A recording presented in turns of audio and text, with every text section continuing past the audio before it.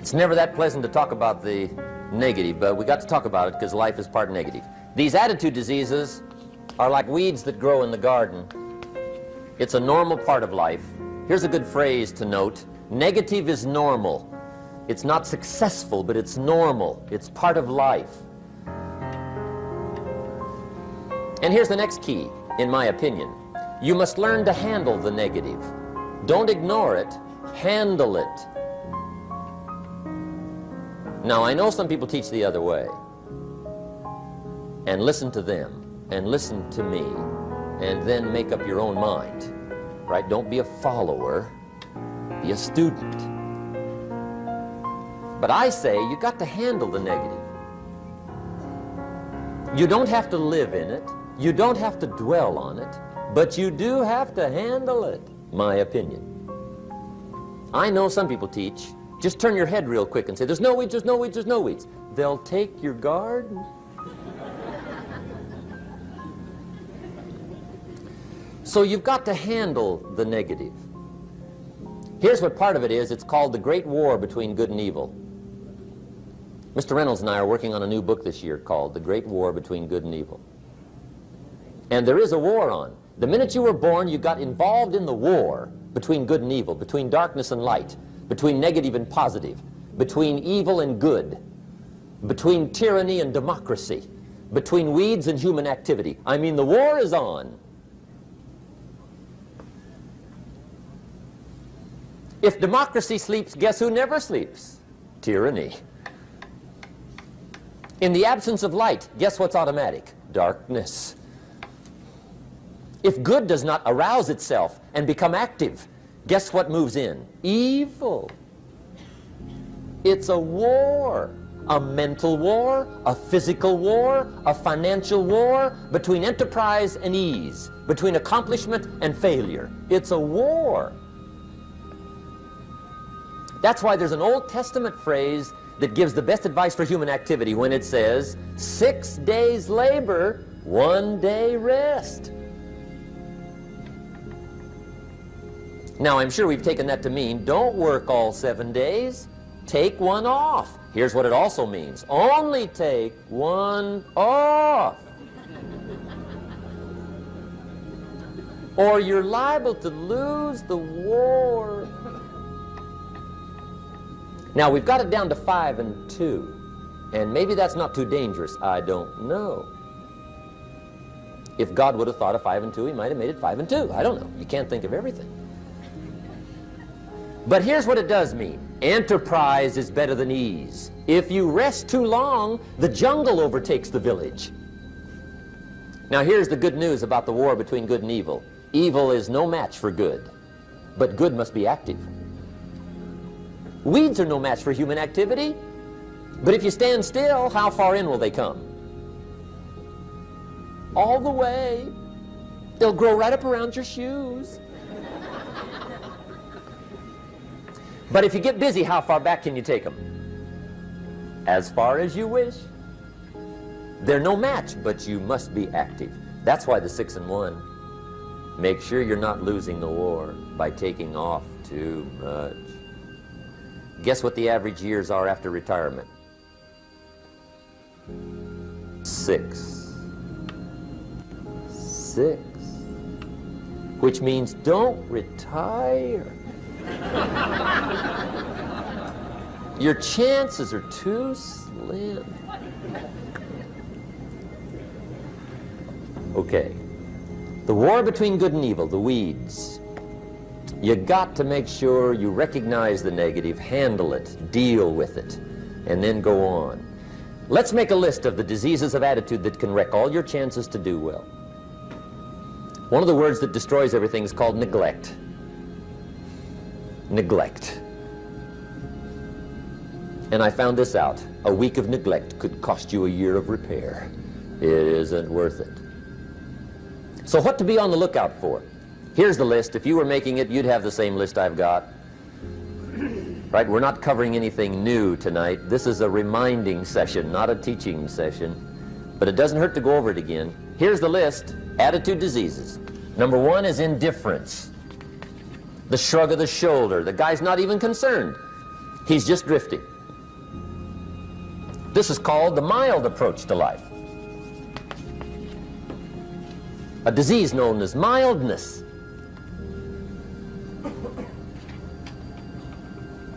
The guy says, well, I can't see getting all that worked up. Well, to be any kind of winner, you gotta get worked up. There's one problem with drift. You cannot drift to the top of the mountain. And the good Lord said in the closing chapters of the Bible, here's the best way to live, one way or the other. That's best. Hot or what's next best? Cold is next best to hot. Not the half-baked middle, lukewarm, not too hot, not too cold. What a sad way to live. I think what it means is pick a direction and go with everything you got. Just pick one and go. Somebody says, yeah, but what if it's the wrong direction? You'll find out quicker. It won't take you 25 years to wake up and say, oh no, I've been walking the wrong road. I told my staff the other day, next best to prosperity is adversity. If one doesn't get you, pray for the other. We all do better from one of two reasons, inspiration or desperation. And I don't wish anything bad on you tonight, but if you're not inspired, I hope a wagon comes down your rut. Whatever it takes to get you to try harder, read more, set your goals, and go for it. Somebody asked me one time, what quality would I pick if I wanted to work with somebody? And you know what I picked first? Number one, strong feeling. Please, number one, give me somebody that feels strong. About most anything, I don't even care. Just so they believe it. Even if they disagree with me. Wonderful. Just so they disagree vigorously. I'm not saying it's easy to win those kind of people to your point of view, but I'd rather do that than to try to resurrect people from the dead. Pump them up every month, pump them up, pump them up. I pass. The good Lord needs a leader for the early Christians. Remember the early days of the Christians? Not like today. If you were to stand up in the early days and say, I'm a Christian, cut off your head, toss you and your wife in jail, let you rot. I mean, those were ugly days. Being a Christian back then was not called socially acceptable. They didn't have 125,000 in the Los Angeles Coliseum to hear Billy Graham on a Sunday afternoon. Not back in those days. Back in those days when the Christians got in the Coliseum, it was a different story, right? I mean, the word was, stay out of the Coliseum, especially on Sunday. Last Sunday was Lions 33, Christians nothing. See, those were mean, tough struggle days for the Christians. Now, when the days are mean and tough and struggling, you got to have some kind of leader. Do you know who the good Lord picked for the leader when the days were mean and ugly? Saul from Tarsus. That's who he picked, Saul. I'll tell you what, I would have picked him. You would have picked him. Anybody would have picked Saul. Saul was one of those incredible guys. Once he got into something, look out. Everybody in the community knew what Saul was in. Because whatever he joined, he'd flip all the switches, open up all the dials, turn on all the faucets, and go like mad. He was known as All-Out Saul. I mean, he was something else. Now, at first, it wasn't working out well. Saul hated Christians, which makes a poor leader, right? I mean, that won't work. Saul got this bug somewhere about the Christians. He got to hating Christians. And he hated them so bad, every time somebody would say Christian, he'd fly into a rage. And I guess he decided one day, it was his mission in life to get rid of all the Christians. He was Saul anyhow, could do most anything he wanted to. So he got him these letters of authority to go around to the various communities and hunt down the Christians. They said, do whatever you want to with them, Saul, they're unpopular anyhow. Drag them in the streets, whip them, stone them, torture them, kill them. You mention the name Saul from Tarsus to the early Christians, I'll tell you what they would do. They would run, hide, lock the doors, leave town, dive underground. I've been in the catacombs of Rome where they hid. He was mean. I mean, terribly mean. But remember the story? One day Saul's making it for Damascus. Heard about some new Christians, flies into a rage, takes off for Damascus.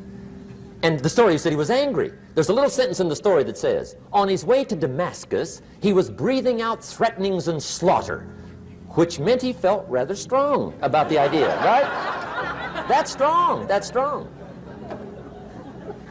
But on this journey, right, according to the story, as Saul was making his way to Damascus, the good Lord looks down out of heaven and says, there's my man, Saul. He's got to be something else. And according to the story, this great light shines out of heaven, knocks him flat, right off his horse, grinds his face in the dirt, and blinds him for 3 days. The good Lord using recruiting tools we can't use, but when you're Lord, right? To make a long story short, Saul from Tarsus becomes converted to Christianity. He becomes Paul, the great leader, the apostle. And without a doubt, the good Lord got him a dandy. One he didn't have to pump up every month. In one of his later writings, he said, the things I once hated, I now love. The things I once loved, I now hate. See, that's strong. Here's the key to the good life. Learn to put everything you've got into everything you do. Whatever you are doing, pour it on. It will quickly open up into opportunity or quickly disclose to you that you ought to be doing something else. The delusion is, if I had a better job, I'd really pour it on. See, that's delusion. Wherever you are, pour it on. Don't give somebody half a job for a day's pay. Pour it on. See, that'll help change your life. Get rid of this disease. Here's the next attitude disease, indecision. Mental paralysis. The guy can't make up his mind and it becomes a disease. Pretty soon he knows he's got it. The guy says, well, I know I'm on the fence. But he says, what if I get off on the wrong side? Listen, after a while it doesn't matter. Just get off. Any side will do. A life full of adventure is a life full of many decisions. The ones that turn out to be wrong give you better experience to make better decisions. So don't see how many decisions you can get out of, see how many you can get into. That's where the adventure is. So shake off this disease, indecision. The next one is doubt. Doubt's like a plague. And one of the worst is self-doubt. There are many, but that's one of the worst. The guy doubts himself. Doubts if it'll last that long for him. Doubts if he can do that well. Doubts if he can make that much. Doubts if he can accomplish all that. A chronic, excellent self-doubter. You can imagine what damage that does to your future. So here's the key. Turn this coin over and become a believer. And there's many things to believe in. One of the majors is yourself. The understanding of self-worth is the beginning of progress. Now, if those three don't get you, this one will. Worry. That's a devastating disease. Worry. Worry causes health problems, social problems, personal problems, family problems. It's devastating. Worry long enough, it'll drop you to your knees. Could reduce you to begging. I know how bad this one is. I used to have it bad. I used to be known as a super worrier. Not a super warrior. No, super worrier. My family wished I'd have been a warrior. I got those years to make up for. But I'll tell you what. My advice to you is do what I finally did on worry. Give it up. Who needs it? I'm not saying it's easy. I'm saying it's worth it. It took me almost 1 year to kick the worry habit, and it was not an easy year. It was one of the toughest years I ever spent, but I finally got that monkey off my back. And I discovered you could live the most incredible life free of worry. Not free of challenge, not free of difficulty, free of worry. I learned how to do it, and you can. Here's the next attitude disease. Overcaution. Some people never will have much. They're too cautious. Now, you can also be too reckless, but you can also be too cautious. This is called the timid approach to life. And my caution was always the risk. Risk used to drive me right up the wall. I used to say, what if this happens? It's called the language of the poor. What if this happens? And on top of that, if this was to happen, look at the fix I'd be in. I better not try. I could always ace myself out.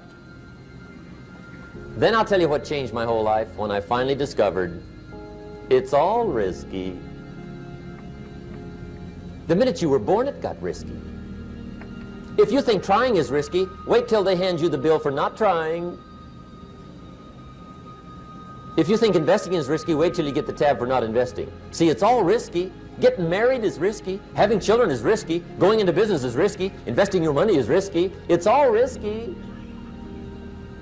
I'll tell you how risky life is. You're not going to get out alive. That's risky.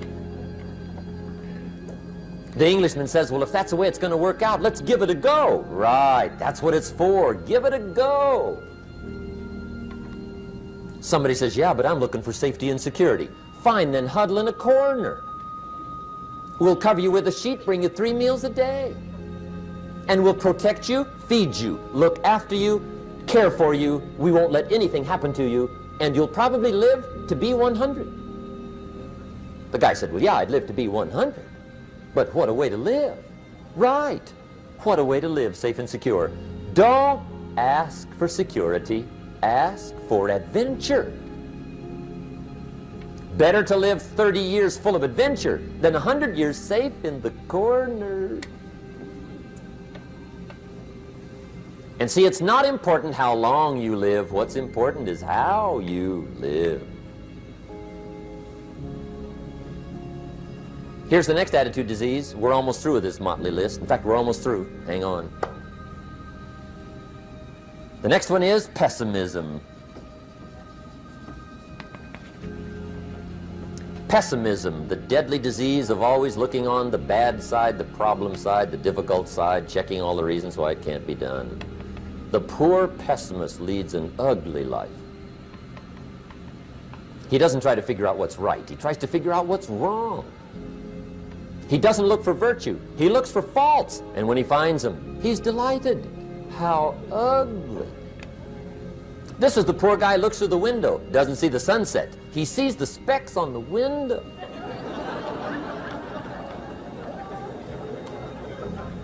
And this is the poor guy, right, who rushes up, takes such leave of his senses. This guy rushes up and he says, I've got 5 good reasons why it won't work. He's so dumb he doesn't know all he needs 1. He's got 5.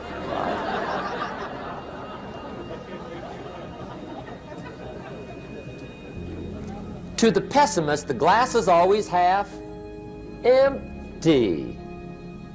To the optimist, the glass is half full. Why would the same measure affect people 2 different ways? Answer, it all depends on how you look at it. Our lives are mostly affected by the way we think things are, not the way they are. The way we think they are affects us most. There's a subject we don't have time to get into tonight called better thinking habits. One of the major things Shoaff taught me when I met him, he said, poor thinking habits keeps most people poor. Not poor working habits. Most people work hard, but they don't think hard. And Shoaff taught me that the mind is like a factory, a mental factory. And whatever you think about all day long pours ingredients into this mental factory.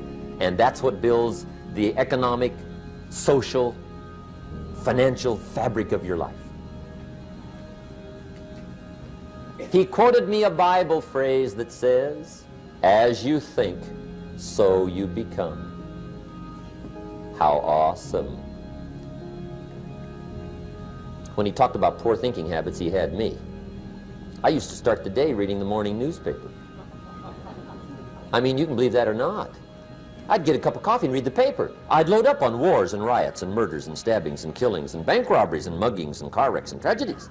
I'd even read the back pages. I seem to like that stuff for some weird reason. I'd load up on all that, and then I'd start the day. You can imagine the kind of days I used to have. You walk around on your financial knees. They call you economic peewee.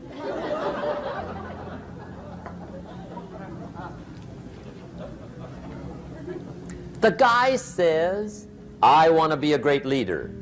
Wonderful. The first thing we do is follow him to his house. When we get there, we walk in and check his library, number one. Somebody says, well, why check his library? The reason is because what a man reads pours massive ingredients into his mental factory, and the fabric of his life is built from those ingredients. You would not believe what some people have got in their house to read. You would not believe. One of the best dressed up words I know for a lot of it is trash. Can you imagine dumping a barrel of trash into this mental factory every day and coming out with a rich, dynamic, positive life? It can't be done. You might as well try making a cake with cement. The kids back in Danbury, Connecticut, high school, they're asking me questions one day. I'm talking to the kids. Kids got good questions these days. One of them said to me, Mr. Rohn, how do you build the good life? I said, it's simple. It's not easy, but it's simple. Here's how you build anything. Select the right ingredients, keep out the wrong ingredients, and it starts with thought. Everything starts with thought. So you must be wise and careful what you think about, because that starts everything. You got to be wise and careful. I asked the kids, what would happen if somebody dropped sugar in my coffee? They said, well, you'd be okay. I said, what if somebody dropped strychnine in my coffee? They said, well, you'd be dead. I said, correct. Lesson one, life is both sugar and strychnine. You gotta be careful. I said, what if my worst enemy drops in the sugar? They said, will you be okay? I said, what if my best friend, even by accident, drops in the strychnine? They said, well, you'd be dead. I said, correct. Lesson two, watch your coffee.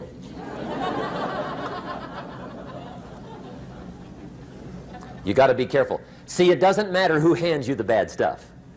It doesn't matter where you get the bad stuff. It'll still do its damage on your bank account, wherever you get it. Mr. Shoaff gave me one of the greatest phrases when I first met him, when he said, Jim, every day stand guard at the door of your mind. How important. Stand guard at the door of your mind. And you decide what goes into your mental factory. Don't let anybody just dump anything they want to in your mental factory, because you've got to live with the results. Okay, here's the last disease, and we're through with this list. In fact, we're almost through. Hang on. The last subject is very brief. The last disease, but this one is deadly. Engage in this one, indulge in it even slightly, and you might as well forget the future, because it's going to forget you. Complaining, crying, whining, griping, a Bible word called murmuring. See, that'll ace your future. Spend 5 minutes complaining, and you have wasted 5. And you may have begun what's known as economic cancer of the bone. Surely they will soon haul you off into a financial desert and there let you choke on the dust of your own regret. I hope I said that well, so you won't forget. It's a deadly disease. If you don't think it's bad, ask the children of Israel of Old Testament fame. Typical of us all, their story just happened to get in the book. Story says, children of Israel were slaves. God performed a series of dazzling miracles and got them out. And now they're heading for the promised land. Remember the story? Heading for the promised land. Tragedy of the story, they never got there. Reason: from day one, they started to complain.